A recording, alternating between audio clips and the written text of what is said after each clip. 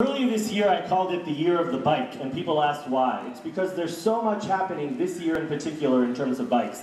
On November 7th, the Bike Master Plan will come before the City Council. This is a plan to really look at our infrastructure across the whole city. We're going to double the number of bike lanes and bike paths. We're putting in new signage, new wayfinding across the city. It really is an exciting time for biking. If you want to learn more about that bike plan, come right over here to the city booth. You can learn more about that. Across this entire courtyard, you're going to find excellent information from how to fit your helmet to child safety. I brought some props here. They're doing great raffle items for free right over here, from bike helmets to locks to backpacks. So check that out. If you need to get a bike license, you can find out where to do that.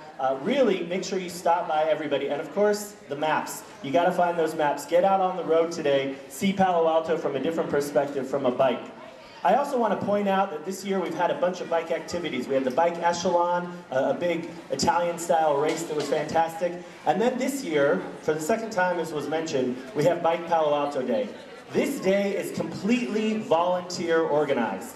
If you don't realize how much this takes to put together, months and months of work by volunteers. And so I think they deserve one more round of applause for all that they've done. If we could give them one more round. Thank you very much.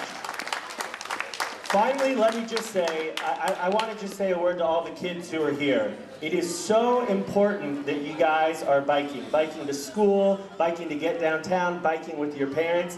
But I want you to be sure that you're very safe. Whenever you have an adult telling you that you need to look both ways before crossing or putting on your helmet, this is critically important. So I want to thank you guys for being leaders, for showing other kids that biking can be fun and good for you and good for the environment. But make sure that you're very safe when you're out there on the road. We want to make sure that that's the #1 priority for everybody that's out biking. So again, thank you for being here today. Finally, I'm going to let you guys know, just this week we found out that, again by the California Biking Association, that we are a gold-ranked city for the next 4 years for biking. The goal, of course, is it's a 4-year term. In the next 4 years, we're going to do enough to get ourselves up to platinum.